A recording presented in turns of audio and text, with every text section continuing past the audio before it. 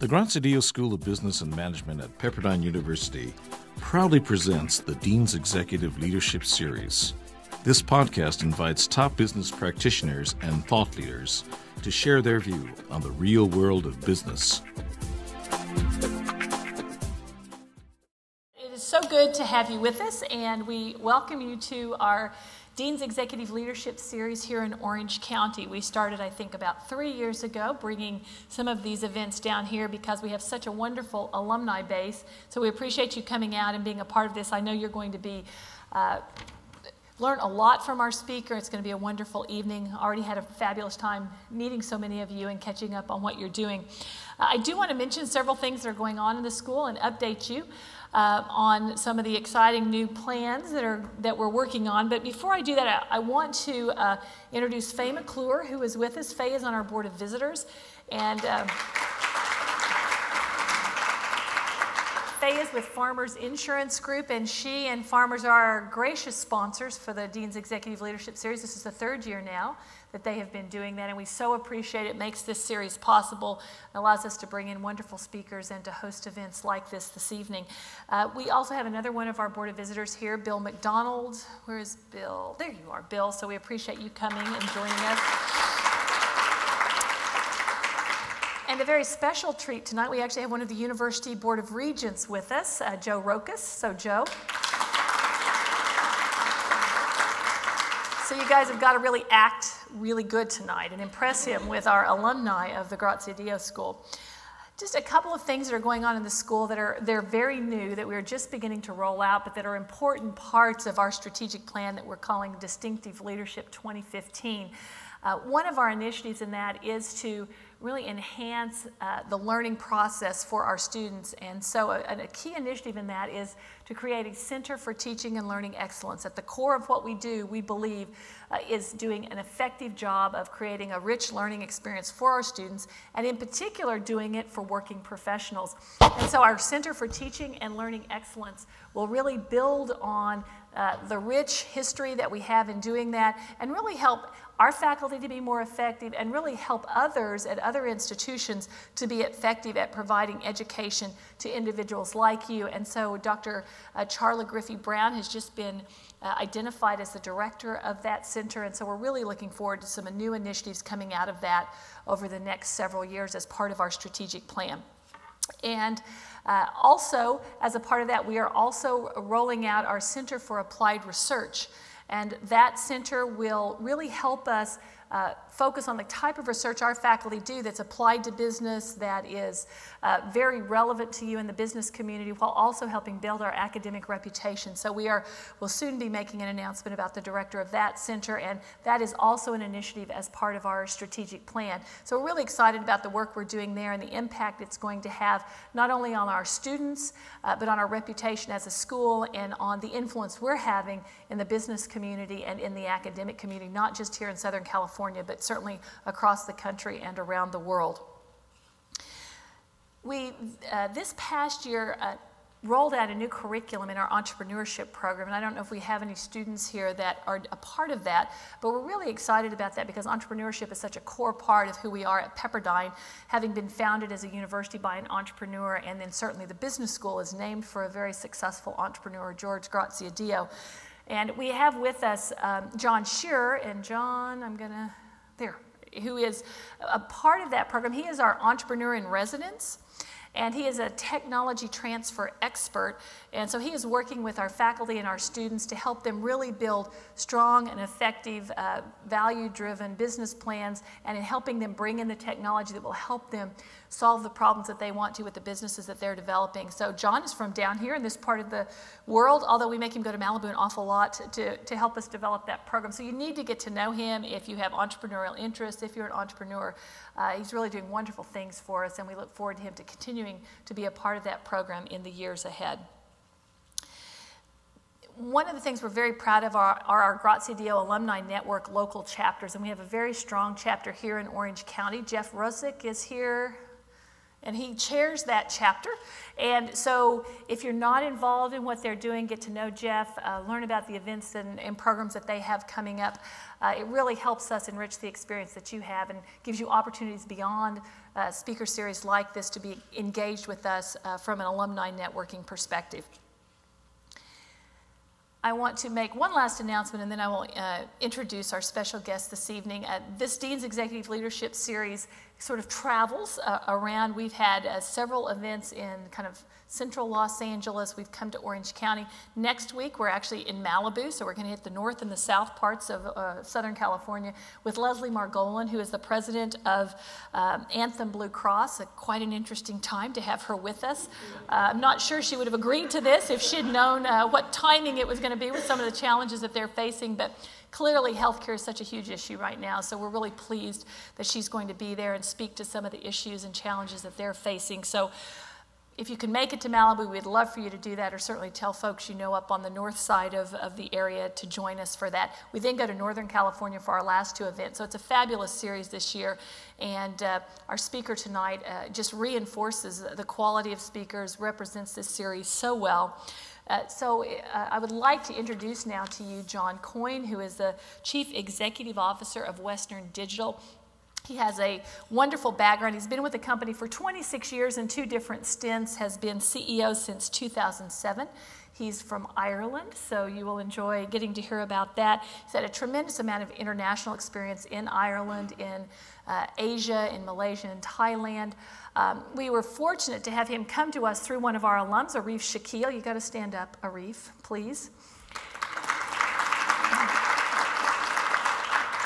Arif was his predecessor at Western Digital, and we actually honored Arif about a year or so ago as a distinguished alum, and he was very gracious to, I think, kind of twist John's arm and get him to come speak to us, because he's not one that does a lot of this. He's much more focused on what the company's doing and making it successful, which they're doing very, very well right now. So please join me in welcoming John Coyne.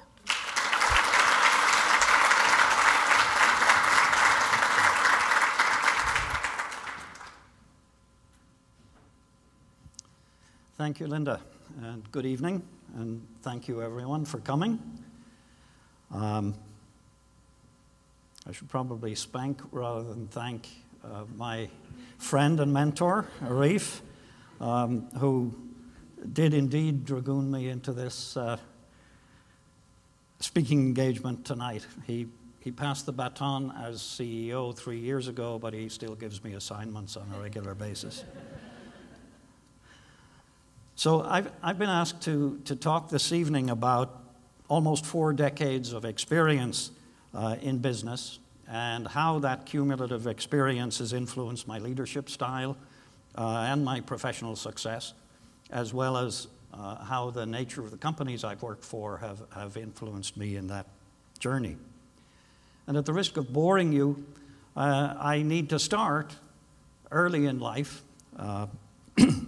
in my native Ireland with some of the strong influences and formative experiences from that time. And the first of those was my father, who he went to work at age 14 when his father died to support the family. He started work as a mail clerk in the civil service, in the postal service in Ireland. And he finished out his career as an assistant secretary in the Post and Telegraphs Department. So significant progress over his lifetime, and he gave me the opportunity, in fact, insisted on the opportunity of putting me through college, and I graduated as a mechanical engineer out of University College Dublin in 1971. Like many lads in Ireland at that time, I was heavily influenced by my father's interest in motorsport. And a particular branch of motorsport, rally racing, as it's called here in America, but was not very popular in the US, but extremely popular in Ireland and in Europe in general. And as soon as I was legally able to hold a driving license, I was participating in that branch of motorsport, and did so for the following 15 years. And during that time, was national champion and won an international championship in Western Europe. So pretty serious about that sport. And the sport consists of 2 people in a car, which is unusual for automotive speed endeavors. 2 people working together, typically driving over a course from 10 to 15 miles in length on remote public roads that are closed for the event, but driving over at road speeds beforehand, making copious notes about speed, distance, surfaces, and so on. And then in the actual competition, being timed to 1/10 of a second. At 1-minute intervals, the competitors are let out onto the course. And the co-driver reads back the pace notes that we've made previously, and the driver, using that input and the visual stimulus of what you see, attempts to go faster than everybody else. So it's a very intimate team sport, highly competitive, but not to the same extent as the typical US racing sport where you can see the competition all the time. You have started a minute ahead of somebody and a minute behind somebody else, and you'll only know how they've done when you get to the end of the 15 or 20 miles. And then you'll go to the next place and do another 15 or 20 miles. And so you have to react to the unexpected, have to react to changes in weather, changes in road surface, and then you get regular updates of data, how your competitors are doing after each stage. Your team, your broader team in terms of the preparation and service of the vehicle during the event, which in those days was, the major events were 2 to 3 day events, and the really big event was a 5-day event, which included one 24-hour stint with only 30-minute stops for food and service, no sleep. Probably wouldn't pass the safety legislation these days. But that whole environment, in the first 15 years of my professional life, it was half-time professional business and half-time semi-professional rallying, taught me a lot of my style of how I address the business challenges. You know, in both business and rallying, teamwork is a critical, very critical element. High levels of trust within the team are a very critical element. You cannot always see what your competitors are doing. You get regular pulsing of what they've accomplished, but you don't see in real time what their strategies are and what their level of performance may be. You have to interpolate and interpret the data. And alert responses and the ability to change very rapidly to changing stimulus and changing data is absolutely critical to success. And so those tools of acceleration and braking and steering have become a key part of my leadership style in addressing business. If I then look at the other half of those formative years in terms of the actual work I was doing to generate the income to support my rallying addiction, there's not a lot of money in the sport. And the level of commitment you can probably judge from the fact that in the year in which we won the national championship, I spent the equivalent of my total salary for that year supporting my habit. And we beat out for the championship a professionally sponsored team that spent 6 times what we spent for the year. So, so when I left college, I left Ireland, went to England to a large general engineering company that was involved in automotive component manufacture. And in that 2 years that I spent there as a development engineer, the primary opportunity was the fact that to access the equipment for development, I had to work night shift a lot of the time. I was working with craft workers, very experienced tool setters, machine operators, which taught me that there's, in the shop floor folks that we have in our businesses, there is a huge cumulative experience and knowledge and a lot of intuition that can put the book learning to shame. And so it's extremely important to tap into that component of knowledge and capability in running any business. I then moved back to Ireland and worked for GE, the Management 101 people, Training 101. Excellent, highly competitive environment. They hire 3 junior people for every promotional slot. And they compete vigorously with very good training opportunities, compete those people vigorously, and one will get promoted in situ in the company. One will leave the company for an equivalent promotional opportunity elsewhere, and one will typically languish. Luckily, I was one who, having moved through engineering roles and then management of tens of technical people to management of hundreds of operations people, after 5 years, took a promotional slot from manager to director level in Emerson Electric, another large US-based conglomerate, multi-billion-dollar company. And in Emerson, the learning was different. Emerson was a very structured, disciplined, budget-driven company. Goal was 15% annual revenue growth, profitably. And every year you prepared your ABC budget, and if you were making your 15%, that was fine. You continued on plan A. If you were at 10%, you immediately implemented plan B. And if you were below 5%, you had to implement plan C, which allowed a lot of slashing and burning involved. So, and that was the discipline on a corporate-wide basis that tended to very significantly constrain freedom of action from individual subsidiaries and demand success. So that was my first 12 years of experience. And at the end of that period with Emerson, I was running a factory in Ireland with about 600 people for a multi-billion-dollar corporation. Along came Western Digital. They wanted a factory established in Cork in Ireland, which was where I happened to be at the time. Scrappy little company, about $75 million in revenues, just out of Chapter 11, full of vim and vigor and vision for the future. And I listened to the whole spiel, and I decided it was worth a trip to the US. The headquarters was right across this 405 from here, in what is now the Entrepreneur Building. Of course, when I arrived in the parking lot and saw the Ferrari and the Porsche and the Corvette, I knew I was home. So I signed up. 3 years later, having built up our operation in Ireland, I came over here to the US and worked here.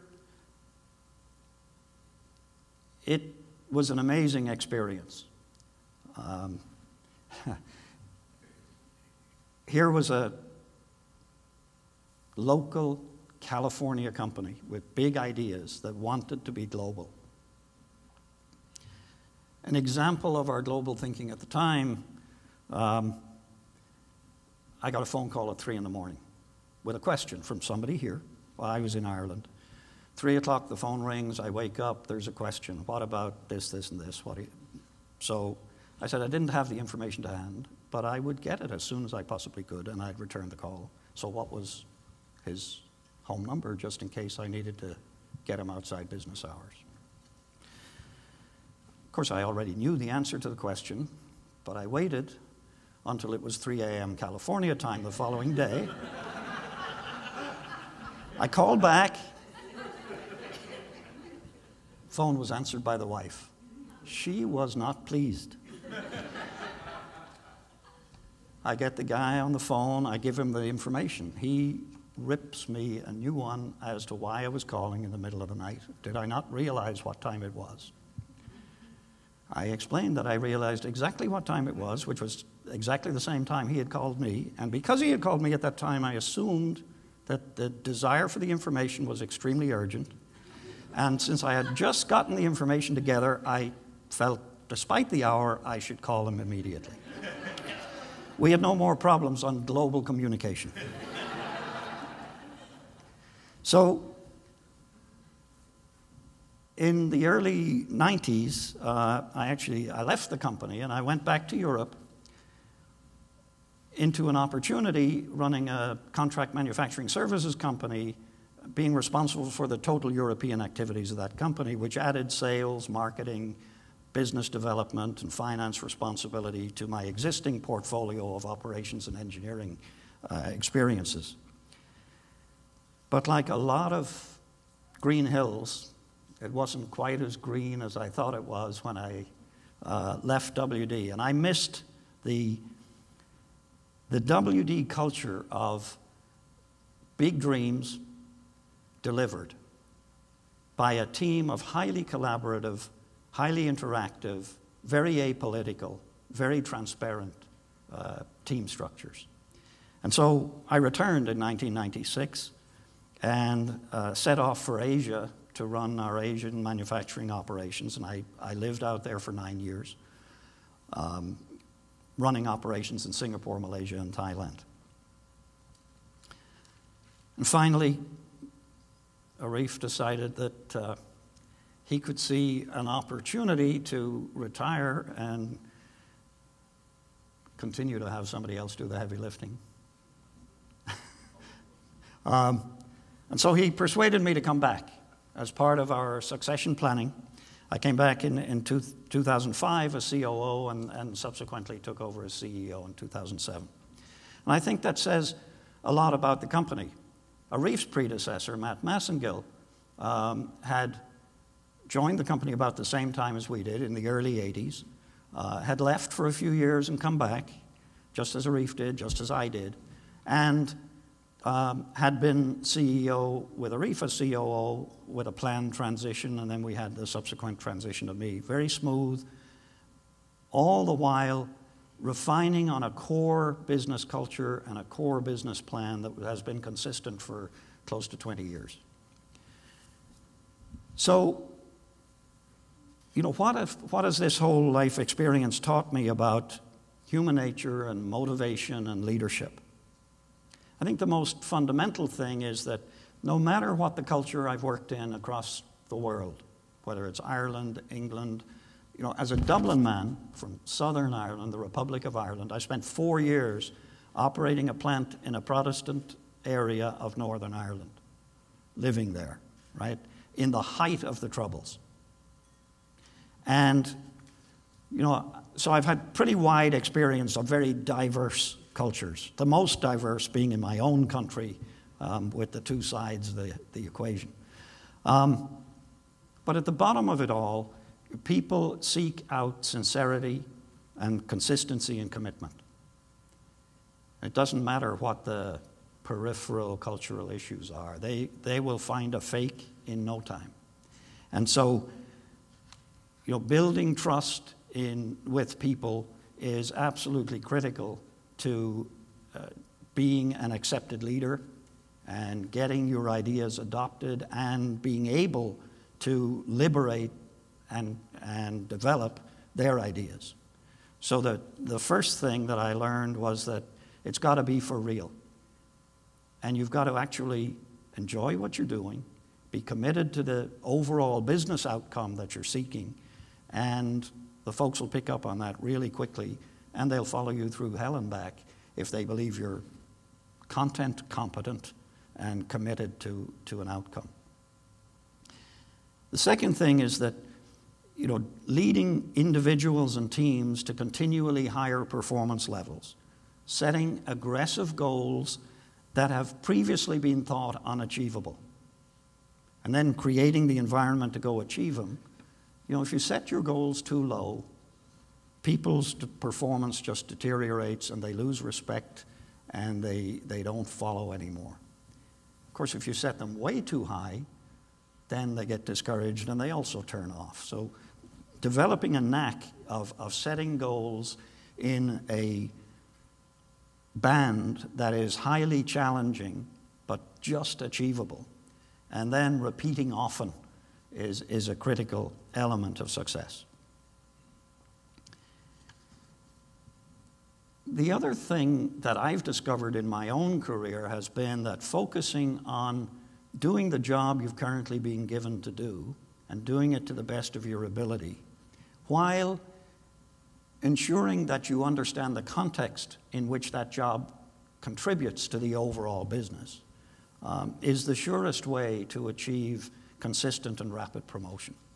I've seen way too many people who think that career progression is all about them mapping out a career plan and then telling their boss it's time to promote them now because their career plan demands it.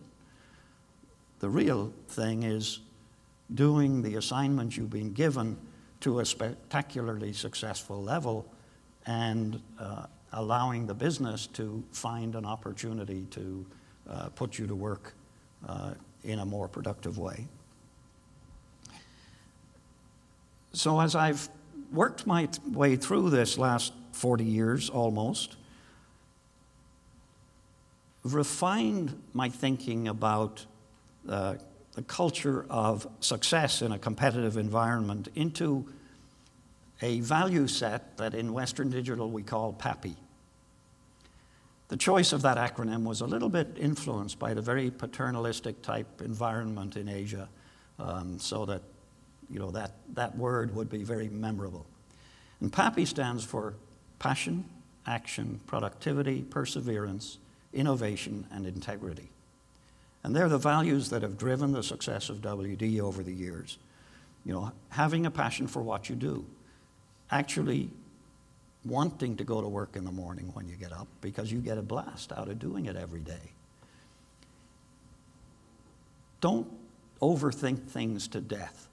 Take action to address the opportunities that present themselves and aggressively push for solutions. And of course, not everything's going to go your way all the time, so you've got to have perseverance when things are against you. And then we always seek to refine what we do and have everybody be very productive, very efficient.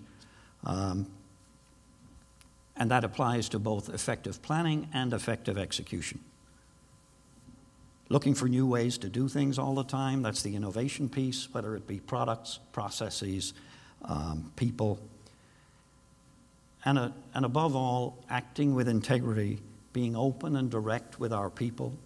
I think WD, in my experience, and certainly a lot of feedback I get from colleagues outside in the industry, is that our level of openness and transparency and communication throughout the company of what we're trying to do, how we're trying to do it, what the current status is, and what remains to be done is probably open to a fault. We rely very heavily on our people's understanding of the need for discretion in keeping the company secrets secret, but in knowing all of the company secrets. And that stands in our stead. We also seek to have our people treat each other and everybody they interface with respect. An example of PAPI, reaching for big goals and not giving up. When I was in Ireland establishing the operations in the mid-80s, in the UK, Margaret Thatcher was in her second period as the leader of the English Parliament. And she was pushing a privatization agenda and a union-busting agenda which created an environment, a very unsettled labor environment throughout the country. And during that period, Lord King, who was the chairman of British Airways, was in line with that policy, was trying to privatize British Airways. During that process, there were many strikes. One of those strikes was a freight handling logistics center at Heathrow Airport in London, which just happened to have some critical components for us to close the quarter, locked up in this warehouse, which had all of the employees outside the warehouse with their strike on here signs. And so my materials and logistics manager came and told me that we couldn't get the parts, and here was the implication, and we were going to miss this amount of shipments and so on. And that he'd tried all our forwarding people, and he actually called directly to British Airways, and of course, there was a strike, nothing could be done. So I called my secretary in, I asked her to get Lord King on the phone. Now, I was a great managing director of Western Digital Ireland. This was, at that time, 150 people in Cork, in Ireland. And we were probably 0.00001% of BA's freight movement. Give the girl her due, she did get Lord King on the phone, much to my surprise. Not a flunky, but the man himself. So I explained that I was a customer, and I needed his help. And I identified the particular package and the part number, the freight waybill number, and requested his help in getting this critical components to me the next day. And sure enough, a British Airways executive got on they were still flying their passenger flights, hand-carried the thing to Cork Airport and handed over the package. And we met our commitments to the company and shipped our product on time for the quarter. And I got a tremendous amount of pleasure out of passing my materials director's office a couple of months later and overhearing him on the phone saying, "My name is John Coyne. I'm managing director of Western Digital Ireland." And he was talking to some, senior person at some other company that needed to service our business.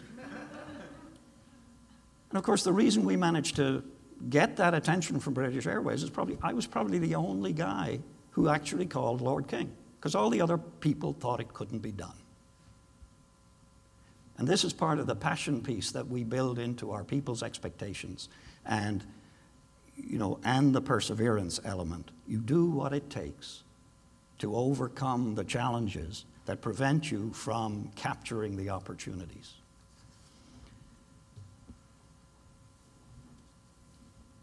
Now I'll tell you a little bit about where Western Digital is and our industry, and how that culture has driven our success. So the drive industry, the hard drive industry today, has grown from $20 billion in the year 2000 to $30 billion in the year 2009. That's a 7% annualized growth rate. And, growth stalled a little bit at the end of 2008, the beginning of 2009, but has now resumed. And in fact, the industry last quarter shipped the highest number of hard drives ever in the history of the industry. It's a highly competitive market. In 2000, there were 10 significant hard drive companies in the business. Today, there are 5.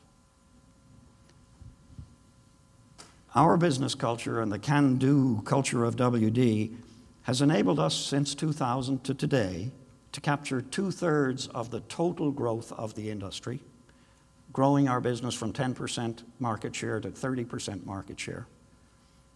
That maps out to a 22% annualized revenue growth rate over the 10-year period. And we even grew 4% last year when the rest of the industry shrank by 4% due to the recession. Thankfully short-lived in our industry. And we accomplished all that with consistent profitability, a unique achievement for any of the 10 companies that were participating in the industry. We're now about $10 billion in annual revenue. We plan to continue to grow in the mid-teens at about twice the growth rate of the underlying industry, with a gross margin model that's in the 12 to 23% range, an operating expense model, highly leveraged operating expense model of 8 to 9%, and so that maps down to a 9 to 13% net income model that we've been consistently operating now for at least the last 5 years. And how have we achieved that? First is a passionate focus on cost leadership. Ours is a semi-commodity business, and low-cost leadership is essential to freedom of action in addressing the markets. Superior product quality, excellence in supply chain management, and creatively lean operations enable that low-cost achievement. Second fundamental focus point is speed and agility, back to our rallying model. High asset velocity is a significant competitive advantage, not only for the financial benefits it brings, but for the number of cycles of learning that we get by outperforming the rest of the industry by about 50% on asset velocity. We learn much more quickly and adapt more quickly to circumstances and implement improved process faster than our competitors. The third element of success is focusing on customer need and fulfilling your customers' requirements both for availability, product breadth, and technology. So we pay a lot of attention to that also. Companies are hard-driving culture. We like to succeed. We like to set large goals. And we're in a wonderful business that is benefiting from the increasing generation of digital content in the world around us and the creation and consumption of that content. Every one of you in this room, I would bet, is helping the success of our business. Every photo you take, every song you download, every video you download, every home video you create, you know, it's going to be stored on multiple hard drives. Thank you. You know, the amount of data generated and stored will increase 5-fold between 2008 and 2012. And that's during a global recession. You know, already driven by the huge explosion in mobile devices and social media, individually created content already exceeds the amount of professionally generated content of video, TV, and movies. You know, personally generated content of movies and video clips and still images with all the mobile devices we all carry every day has now outstripped the whole professional industry combined. And the digitization of our lives, whether it be our business lives, our educational lives, or our entertainment, you know, has turned what was a relatively sluggish commodity business into a high-growth, highly continuing competitive commodity business. But it's a high-technology one. For 50 years now, we've been increasing the areal density of our products, and areal density is the amount of data that you can store on a square inch of media surface at 40% per year. That's running the same as Moore's Law, which is the semiconductor line width reductions. It's a true nanotechnology industry. We measure things in billionths of an inch. You know, we fly the magnetic head that writes onto the rotating magnetic disk within a hard drive, which you carry around in your laptop and you drop it and you do all sorts of nasty things to it. That's the equivalent to a 747 flying along the runway with only the width of a human hair between it and the runway. And the head in a drive flies at 100 miles an hour over the disk, and it does it day in, day out for 5+ years at a spacing that is less than the line widths that Intel put into the processors in a highly controlled, static environment in their factories. So this is just mind-boggling technology that all ends up in your pocket for 50 or 100 bucks. To maintain that technology, we currently invest about $1.4 billion a year, half of it in R&D and half of it in capital to support both the technology and the volume requirements of the business. We employ hundreds of PhDs, about 10% of our US workforce are PhDs, and our US workforce is about 3,500 people out of the 55,000 people that we have worldwide. But it's also a high-volume commodity. You know, the industry is one of the highest volume industries in the world today. The highest is cell phones. We ship about 2 billion cell phones a year. Hard disks ship 600 million devices a year. PCs are 300 million, televisions 200 million. So a pretty significant scale of things. Last quarter, WD shipped just shy of 50 million units. That's over 500,000 drives a day manufactured in our facilities. I mentioned speed and agility. You know, we've happily, because of the way we've approached the business and because of the opportunities in that business, we've been driving with the gas pedal to the floor for about 8 years now. With just a short lift, accompanied by a very sharp application of the brakes in November 2008 through March of 2009, where we saw an abyss opening with all of the financial meltdown that caused us to resize the business by 30%, thinking that there would be a sustained lull in demand for our products. In fact, what has surprised us is the stickiness of the lifestyle requirements that have emerged around the whole digital content environment. So in fact, once the inventory was shook out of the business, demand came roaring back. In fact, demand had never gone away. We had just been so busy taking inventory out of the system, fearful of a lack of demand, and all of our customers and all of our suppliers were busy doing the same thing, that after a few months had passed, we suddenly realized that the demand was still there.